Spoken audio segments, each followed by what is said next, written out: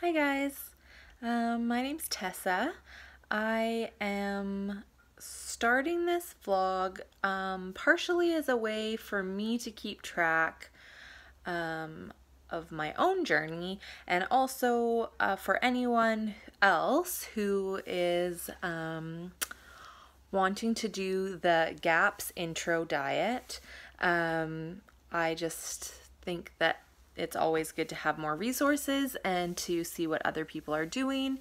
I actually got the idea to do the GAPS diet from watching Rebecca Rhodes' vlog, The Beautiful Life, and got interested in that because I was interested in permaculture and was following her husband, or I guess their family channel. So the GAPS diet stands for Gut and Psychology Syndrome, which I think kind of the general premise is essentially whatever's going on in our gut kind of affects our whole body, has to do with the gut-brain connection, which essentially has been proven even within the mainstream medical community. And so I'm going to get real vulnerable and kind of talk about some of the things that I have had going on in my life, basically since I was born, that have kind of led me here and why I'm doing the GAPS diet. So when I was born, actually, I was very colicky. It was discovered that I had a severe thrush infection that was down into my stomach. I kept getting thrush outbreaks in my mouth, and of course my mom was breastfeeding, so we were passing it back and forth. It was on her nipples, and so basically, as Dr. Natasha Campbell-McBride talks about in her book, Gut and Psychology Syndrome, I'm kind of like a key person to have this GAP syndrome, because looking back, I was obviously born to a mother that had an altered gut flora, and then that was passed on to me. And then of course over my lifetime with various rounds of antibiotics for little infections, strep throat and things like that, that alters the flora more. I'm an ER nurse, so I have to apologize actually for my slightly disheveled appearance. I just got off of a night shift, so bear with me. I did actually think about kind of having a nap, having a shower, making this seem very more put together. And then I just thought, you know what, that's absolutely not the point. The point is kind of that I'm a bit of a mess, and I've been trying to figure out all the things that have been going on with me for like my whole life. And so I think it's just better if I'm just really real. And part of that is, like, I worked a 12-hour night shift in the emergency department, and I came home and I'm starting the GAPS diet today. And honestly, I'm so excited because last night I thought, okay, it's like my last hurrah. So before work, I went and got a Vietnamese sub, and I ate half of it. And then one of the doctors ordered pizza, because whenever he's on night shift, he orders pizza. It's so sweet. So I had a piece of pizza, and my tummy has been killing me all night. Like, my poor coworker was just like, what is wrong with you? And I have just been so bloated, in so much pain. And so basically that's one of the main things, is that pretty much my whole life, almost anything I eat, I end up feeling bloated, and having like indigestion and just stomach discomfort and gas. And yeah, so digestion wise, I have basically always kind of had minor stomach issues. Nothing that kind of got me to seek out like lots of medical advice or anything like that. I think the interesting thing is I have lived with so many of these things for so long that it took until recently. It took being a nurse, it took having an injury and a complication from an injury to realize that the amount of pain that I have been in for the majority of my life is not normal. Like, I just thought everyone's stomach hurts basically every day, that menstrual cramps are basically like 10 out of 10, extreme pain. Yeah, so I'll just kind of quickly go through the list. I'll talk more about it, I think, in future videos. I'm going to try and post on a fairly regular basis, ideally every day, but being a shift worker, that seems probably a little unrealistic. So I basically feel that I for sure have leaky gut syndrome. So I have definitely pretty much my whole life struggled with severe headaches, indigestion, weight issues, like very, very difficult for me to lose weight. I have struggled with various kinds of eating disordered eating. My relationship with food is challenging. I have struggled with depression, I would say, most of my life, and I would say more so within my like later 20s, like past 25, anxiety for sure. And I've always attributed that to being in university or being in a stressful job, or just like life events that are happening. I also have psoriasis. I don't know if you can see. Yeah. You can see there, and that really is like, I have it on my legs, I have it in my scalp, I sometimes get it in my eyebrows, I get little spots basically wherever. I also have keratosis pilaris. I don't know if you can see that. That's like the little red dots that people get on their arms. I have rosacea. Yeah, so quite a few kind of like psoriasis is autoimmune. And just a lot of things that are kind of telling me that my body is not thriving. It's not at its healthiest. And you guys, I have tried like so many things. One of the best things I did for myself recently actually was the keto diet. And that was really great for me. That actually reduced a lot of my symptoms, but it didn't fix them. Like as soon as I would eat something, I would just feel terrible again. My skin never really cleared up. Yeah, so I just feel like I have done certain things like the wild rose cleanse. I've been to see naturopaths and cut out various like things specified to me out of my diet, and it's always made me feel so much better. Like my digestive issues definitely get way better. So I know that diet is like a major effect of what's going on in my body, but I've just never been able to actually cure it.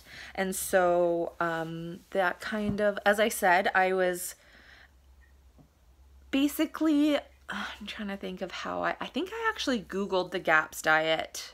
I Googled the GAPS diet because I kind of came across it when I was looking into like, how can I deal with this? Like, oh yeah, I have like kind of just like general aches and pains like all the time, like joint pain all the time, lower back pain all the time. I did break my ankle earlier this year, last winter in January. And so I do expect to have like some stiffness and some joint pain, but it's pretty extreme. And I do, you know, I work a kind of a hardcore job. So I'm always kind of excusing it for that reason. But I don't think, you know, I'm 31 years old. I don't think I should be having joint pain. I don't think I'm not an athlete by a long shot. Hopefully this will give me some more energy to feel more motivated to exercise in more of a routine way, as opposed to just kind of sporadic. I tend to be a bit more of like a hiker and a long distance swimmer when the opportunity presents, that kind of thing. So I just kind of wanted to talk about what brought me here. So I think that we've kind of talked about that. Yeah, I was Googling the GAPS diet. I came across Rebecca Rhodes's videos, vlogs that she did about the intro GAPS diet. I went online and I ordered the 2 books that she used, and I'll just show them to you here. So the first one that I just think, honestly, I do truly feel like if I didn't have a healthcare medical background, this might have been a little bit of a challenging read. But at the same time, I think it's so beneficial to read it because it just explains why you're doing things, like why things are out of balance the way that they are, why you need to do certain things in the diet. So that book is by Natasha Campbell-McBride, and that's Gut and Psychology Syndrome there. So, I mean, I think it's so interesting that this was really built to kind of try and improve autism in children. And yet I think it's even Dr. Campbell-McBride like mentions that it's so many more things than that. Yeah, and I know depression and anxiety, honestly, if I could cure those two things, that would be huge. If I could cure even just my skin stuff, that would be huge. If I could not feel like sick and in pain after every time I eat, that would be huge. So fingers crossed that this is the right thing. I really just feel like it is. And then the other book I got is the Heal Your Gut cookbook. And I'm excited about this because it has recipes through each stage of the intro diet and then the full GAPS diet. So of course I haven't read this one cover to cover, but I'm excited about it because I just feel like having a good cookbook when you're restricting your diet like this is just like so helpful to make you feel like you're not restricted, that you are eating really yummy foods, and feeling nourished and getting those nutrients in like a really heartwarming way.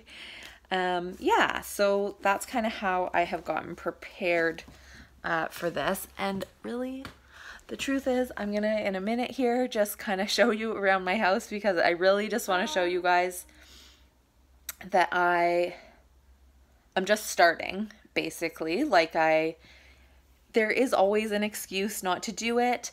As I said, I've just come off a night shift. I've just finished a set. My house it needs a clean, you guys. There are dishes in my sink that are not just from today. And honestly, it's 11:04 and I have been up since 8 o'clock yesterday morning. So things are a little bit, yeah. It's not super organized right now. So a couple of things that I did to prep ahead of time was I bought some local meat. So I bought 5 chickens from a super local farmer. I live on Quadra Island. There's my view. I know, you guys, like, thank goodness for this place because when I work a crazy shift, that is how I like decompress. So 5 local chickens from a farmer on Quadra Island. I shared a quarter of a cow with my mom. So my freezer is full of beautiful free-range grass-fed, just out in the world beef and bones. We also bought a very large, an 18-pound sauerkraut cabbage and made a huge thing of sauerkraut that is honestly probably ready to eat now, but I'm gonna probably let it ferment another couple of days. So I got that going. And then just this morning, I started my milk kefir. I think after my nap today, it's just, there's only so much I can do before I sleep because it just gets overwhelming and my brain is slowing down from lack of sleep. I'll do some yogurt to have that ready. And then I also started the vegetables fermented in kefir as well. So I'll show you guys that. And so last night I put a chicken in the sink to defrost and it was so massive. I had to go borrow a big, huge pot from my dad. It's on my stove right now. So I will show you guys that. Show you a little bit how I prepped. I'm trying to keep things really simple. I did do a little herb bundle in the broth and I cut one vegetable or one onion from my garden You guys, I'm probably going to mention every time stuff is from my garden because I get real excited. 1 onion from my garden. I just cut it in quarters. And a few peppercorns that I'll strain out. And that's really all I put in there. And so a whole chicken, and it smells so good in here. It's only been going for like an hour and a half. Maybe probably only like an hour. Maybe just over an hour. It smells so good. Yeah. So let me just kind of show you guys around and what I've been doing. And then I'm going to go have a nap and hopefully be a little bit less frazzled next time. So just come over here. So yeah, so this is my house. I mean, I know that view. I'm very lucky. So I'll just show you over here. My stock is in there boiling away. Can you see it? Ooh. Fogged up the camera there, sorry. So yeah, there's a whole chicken in there, little bit of onion. Again, I'm keeping it really simple. My plan is basically to make a soup with this, probably a couple soups, and have some broth to drink as well. And I'll use the chicken in the soup and just to eat as well. I'll probably add some Swiss chard, carrots, beets, a little bit of cabbage, and just cook it really, really, really well. Yeah, so that's the stock. And then you guys, for real, like my house is like, this is, oh boy. So forgive me that my kitchen table is a bit of a mess. These are my garlics from my garden. This is a sauerkraut that is fermenting. This is the milk kefir that I just started this morning, and the vegetable kefir that I also just started this morning. So I think I'm ready to go. I also got some organic ginger and turmeric to make the ginger turmeric tea with a little bit of honey. I think maybe one of my biggest fears is not being allowed to have coffee. Again, I'm a shift worker. I work nights. I work 12-hour shifts. Sometimes we don't get breaks. It can be very hectic. Other days it's not so hectic. But I definitely rely on coffee to kind of get me through, especially those more hectic shifts. So we'll see how that goes. Anyways, I hope that some of you that are maybe interested in starting the GAPS diet, or maybe you've been reading about it and wanting to start and it just feels overwhelming, maybe follow along with me, or maybe I can give you some ideas, or, you know, just drop in if you need a little booster or some ideas. I'll try and talk a little bit about what I cook. And I'm going to definitely try and talk about how my symptoms are going. So yeah, again, the biggest ones for me are like sleepiness. Like I can literally sleep for like 36 hours. Obviously I get up and eat a little bit and go to the bathroom and whatever, but like I can genuinely just like keep sleeping forever. So I have this major fatigue, headaches, like migraine headaches, digestive issues, skin issues, psoriasis, rosacea, keratosis pilaris. I'm trying to think what else. Joint pain, just like general, like I just know that my body has inflammation. Oh yeah, painful, very, very, very painful, as in like I broke my ankle and it was not as painful as the menstrual cramps that I get. Yeah. So those are some of the things. Oh yeah, and depression, anxiety, definitely. I would say like my hormones affect me. Is that too much information? Like I just feel like I tend to ride a bit more of a roller coaster than I think maybe the average person does in terms of like PMS and that kind of stuff. So yeah, let's find out. And hopefully some of you guys are interested, and hopefully maybe this is encouraging or helpful to some of you. And if you have questions or comments or things that you want me to talk about, please comment and let me know. Also, my fermented vegetables, the garlic and cabbage are from my garden. And the carrots are from a local garden on Quadra. The beets are just organic. It was not a good year for beets here. I don't know. No one's grew. My mom's didn't grow. Mine didn't grow. So anyways, I think that's going to be it for today. I'm going to go have a nap. And hopefully next time I talk to you, it won't take 20 minutes because I might be a bit more organized and less sleepy. Okay. Bye.